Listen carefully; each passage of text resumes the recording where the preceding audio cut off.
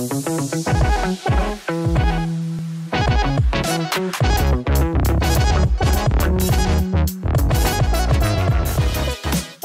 welcome to the Islanders podcast. My name is James. My name is Daniel. And my name's Yen. And I'm Minnie. Today we're going to continue to talk about our parents, namely Yen's and Daniel's parents, and about their hopes and dreams and whatever else they talked about. Okay, so let's start with Yen. Okay, yeah, fine. So please tell us your stories about your parents. Okay, so I think my mom goes first. Okay, so my mom was born in 1964. I remember it's 1964, and she was born in Kaohsiung, southern part of Taiwan, and she was born in a farmer's family. Yeah, and as well, she do all farmers' work when she was little, just as all those farmers' kids at that era. And then she get to junior high, senior, then senior high. After she graduated, she had to found a job in the town. So where my mom lived was in the mountains, not close to the town. So she had to get to the town and just find some work there. So the first work she got was a waitress in one of her uncle's restaurant. Yeah, there's at that time there's a Western restaurant was a kind of fancy in Taiwan. Yeah, so that Western style restaurant. So she was working there as a waitress. Then after working as a waitress for like 2 or 3 months, she finds different kinds of part-time jobs. Then she was introduced to get to Tainan City, to get from the town, get into the city and work as a nurse. Nurse assistant. So why did she become a nurse assistant? The reason why is that the nurse assistant at that time, they provide dormitory and also provide food for them. Though the salary was kind of really low at that time. But she was merely senior high school graduated, so there's not so many jobs that she can find that was very great. So she found that there's a dormitory there, and there's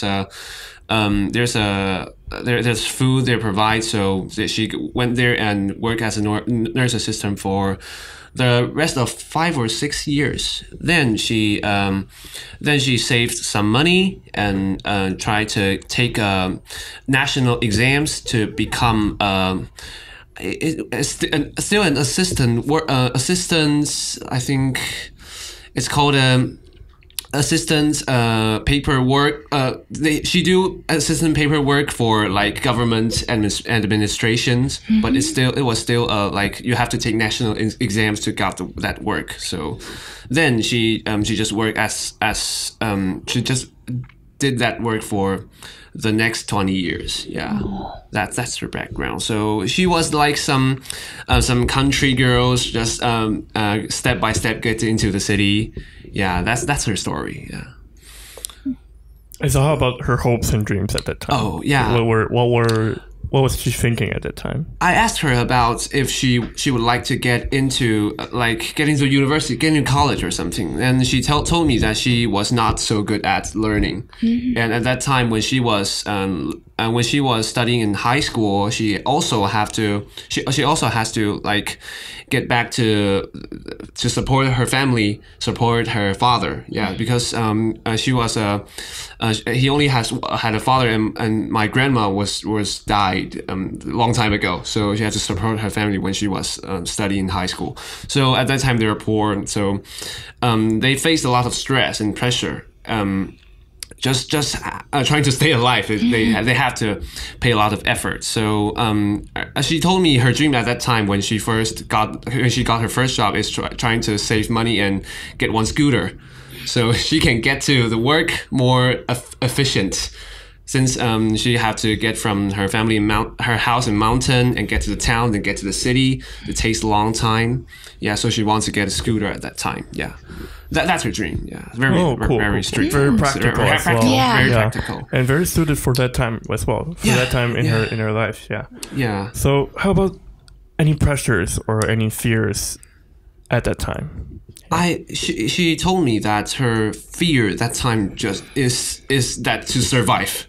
Okay, yeah. So it's really harsh for me. Fear, it's really harsh for me. So because in my life I didn't have to worry about if I'm going to not able to support myself or my family cannot support myself. Yeah. But for her family cannot support her. She has to support her family. Yeah. So that's very, very different. She has to work extra hours to support her family back in the mountains. So that also makes her that she cannot maybe she cannot have enough time to study well, or maybe to like focus on a certain job or skill very well. She cannot always concentrate. She have to find part-time jobs to support her families. So that's really mind-blowing for me, is that how hard for her to survive in the world and to support her families, her close relatives. Yeah. I think it always fascinates me how high the stakes were. Right? Because for us, maybe if we can't get a job to support ourselves, then our parents would still step in and help us. Right? Sort of in a way, like if we really, really, really can't find a job, of course we want to support ourselves, but it's not that high stakes, right? It's not life and death, right? Situation. So what surprises me most is always the realness or the harshness. That's really hardcore. You have society every month of Taiwan in like 20, 30 years ago, right? From the agriculture society turning into just gradually like getting better, I would say. So that's practical. I once thought my mom maybe have some other things to told me about, but she just told me that you have to be persistent. Okay. You have to struggle to live. That's her quote. You have to struggle to live.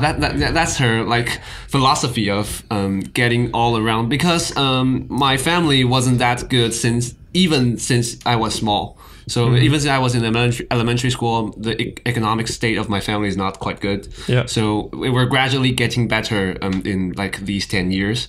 So I can understand how they're struggling, but struggling to survive. The level of surviving is still like still strikes me very hard. That's my mom's story. Cool. Very, very interesting, and very, very true too. True. It feels really like my relatives' stories as well. We hear a lot of these stories in our childhood. And I guess that's why they think we're soft and very comfortable living, and surely in some way we are. But of course we also have our own struggles.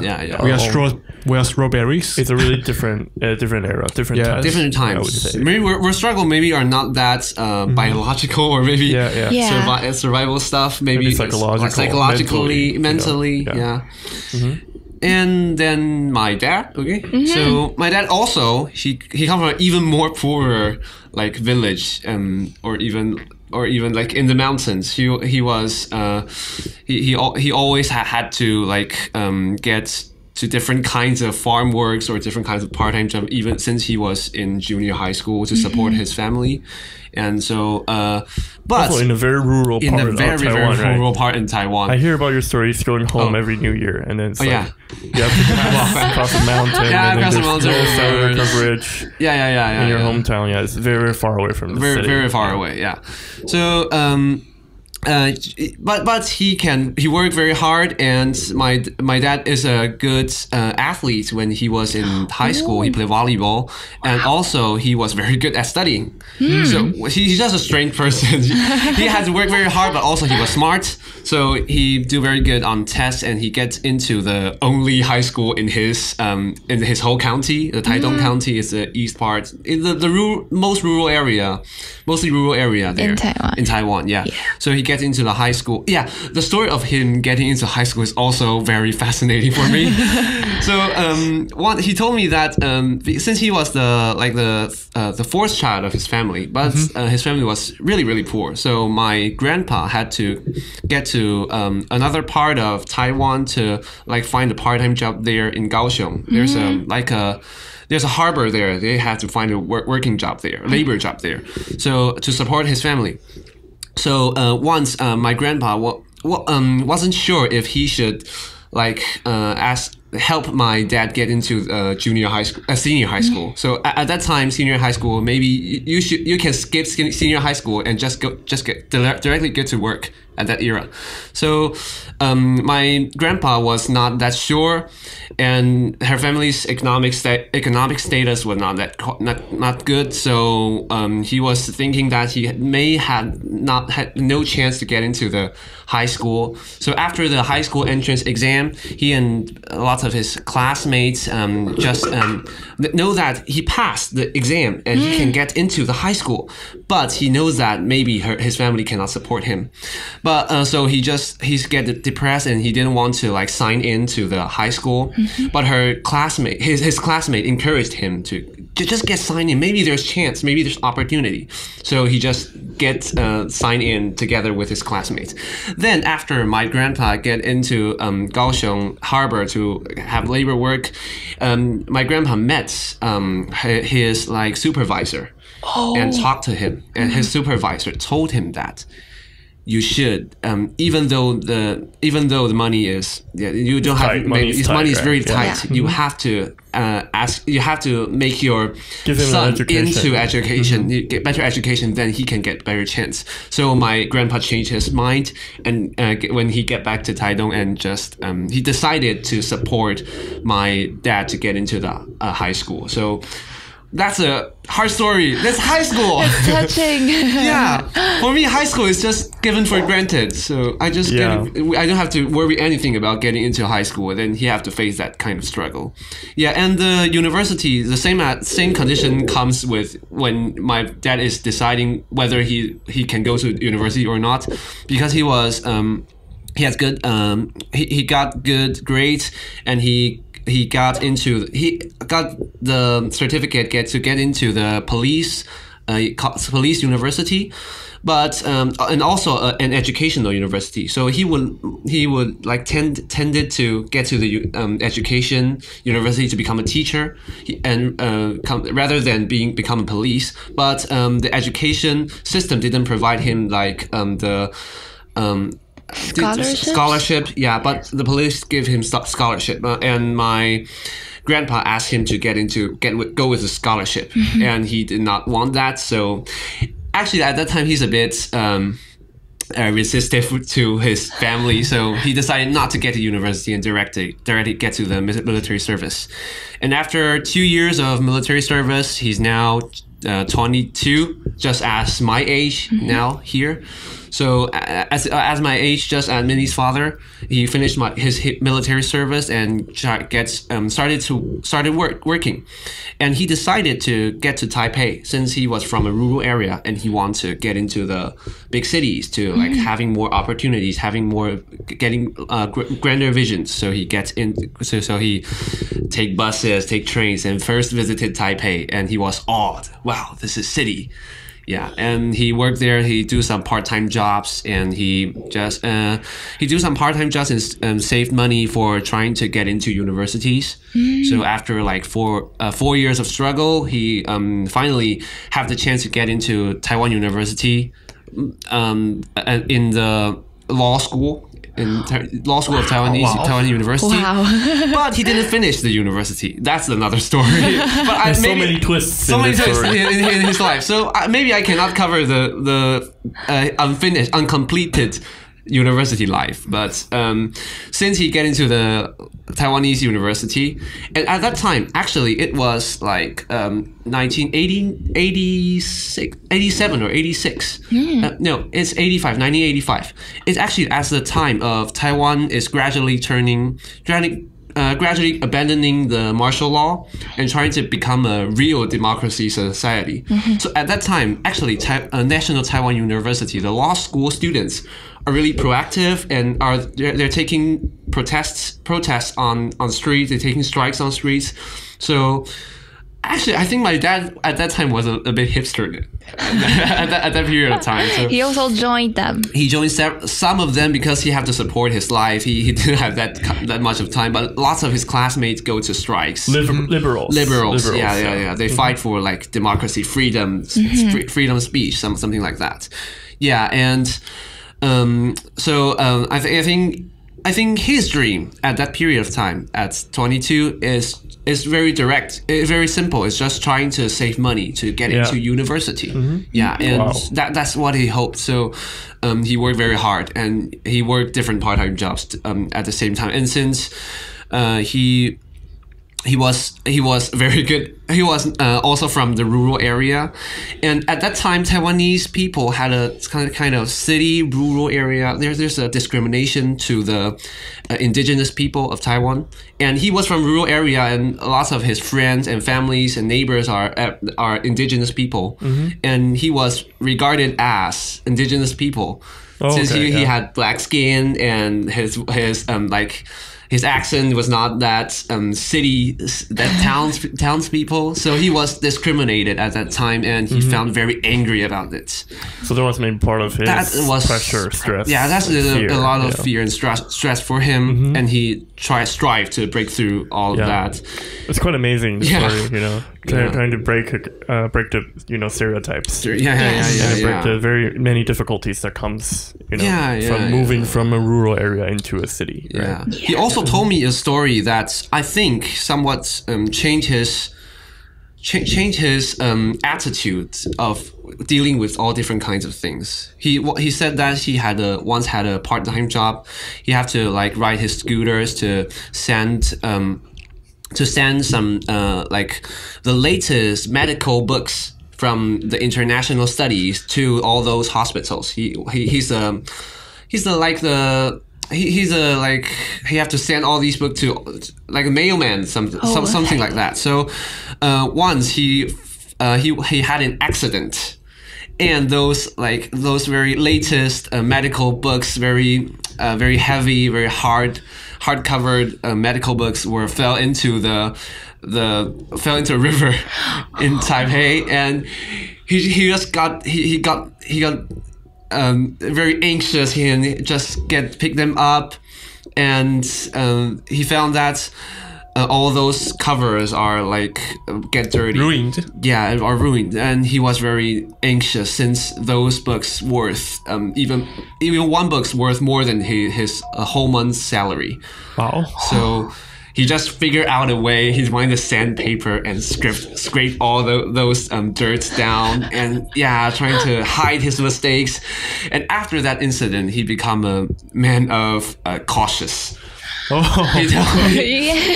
have to deal with everything cautiously. Yes. Yeah, and you don't you dare to like gamble on all kinds of details. Just try to make things right in any method you can take. Yeah, so he become the man of somewhat very cautious and very still very persistent, but a bit too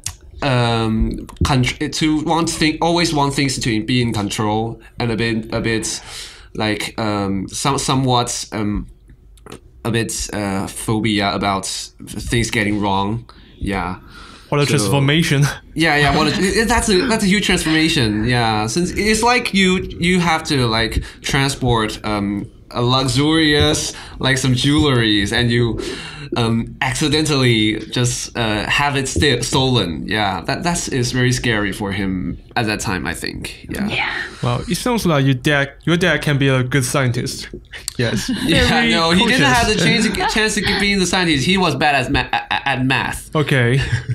Just the same as me. Yeah, he was bad at math, so he studied law school. Yeah, that's his choice. Yeah. Yeah. So Daniel, let's hear your story. Sorry. Let's hear I only had a chance to interview my mom. Okay, yeah. Yes. And the background of my mom, her hometown is Pingdong, the southeast part of Taiwan. Yeah. When they graduated from high school, she decided to study in Taipei. Oh, okay, yeah. But that's a very, very long way. Yeah. 300 kilometers from. Yes. You know. So I think she was quite brave. She dared to travel all the way to Taipei alone without support from her family. Yeah. Because she had to make a living, so she studied night school. Okay. Yeah. Yeah, so it's quite hardcore because she had to work from maybe 8 a.m. to 5 p.m. And after that, she have to school. Yeah, to go to a night school, study all the way to 9 p.m. Yeah, and then went home. Oh, that's very exhausted. Yeah. Yes. So maybe I think the great challenge at that time for her is trying to make a living. Yeah. Yes, and study hard to make an achievement in academic work? Yes. At that time, she also she found 4 part-time jobs. Oh wow! 4 part-time jobs. Not at the same time. Okay, but still, yeah. Yes, her first job is working in a family factory. Yeah. Yes, it's a short-term job, and later she found she worked in a gallery. Oh, yes, as an assistant. Yeah, just do something. Maybe just some paperworks, right? Paperwork, and then be an assistant in another company, and later she works as a sales assistant in one of larger company. Okay. Yeah. Yes. In college, she majors in economics. Economics. Something like that. Yeah. Yes. I think it's maybe have something to do with her later careers. Yes. And after she graduated from from university, she worked in big companies for maybe 4 to 6 years. But at that time, the company did not seize opportunity, so she thinks that maybe it should change another job. Oh, change the job because the company didn't provide her the opportunities. Maybe. Yeah. Yes. So at that time, she was quite panicked and anxious and don't know how to do. Yeah. And later, but she was lucky that she got some help from some of his supervisors. Oh, yeah. So she attends some courses and finally become an insurance sales. Oh, insurance sales, yeah. Yes, and she liked it because it has much more freedoms. Yeah. You need to be flexible of your working time. Yeah, and working with people, working with connections. Yeah, she also found sense of achievement in this job because. She believes that selling insurance to those in need can help them their life in the future. Yeah. Yes. Yeah. So she's quite satisfied with her job, and she's now still an insurance sales, maybe a part-time farmer. Yeah. Yeah, that's pretty much my mom's background. Wow. So how about her dreams at that time? At that time, at her 22, I think her dream is quite similar to your parents, just to make a living, make more money. Survive. Yes, but after she had a family, she changed her mind. She still want to be make more money enough to support our family. Yeah. So that we can no longer worry about the financial problem. Yeah, and support their kids, right? Yes. Also, one of her dream was quite touching because she wants to take care of our family and accompany her kids, which is me. Yeah. Yes. So, being an insurance sales, she managed to achieve that. Yeah. Yes. As for her greatest fear and challenge is that at that time it's also when he was a college student was because she has to work in daytime and study in the nighttime. Yeah. And also she had no support from her family. Maybe she even have to support her family. So she was quite struggle to find a way to survive. Yeah. Yes. And she also gave some suggestion to people at our age. Oh, really? Cool. Yes. Yay.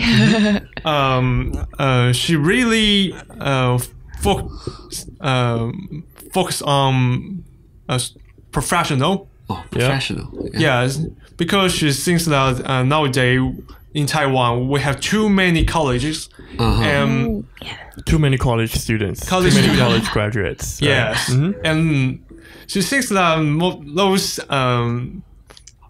university in lower ranks is worthless. Oh, yes. Okay. Well, that's harsh. Yeah. She thinks that students controversial in those university just want to play for 4 years and learn nothing. And then after they graduate, they start to complain about the society, the economic. Yes. Yeah. She believes that if you have your own professional, you can find a good job and make it.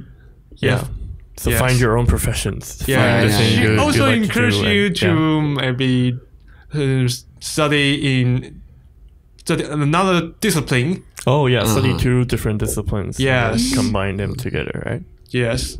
Yeah, very interesting. So did you guys learn anything? What was the feeling of interviewing your parents? It's like was it interesting for you guys? It's like solving a puzzle.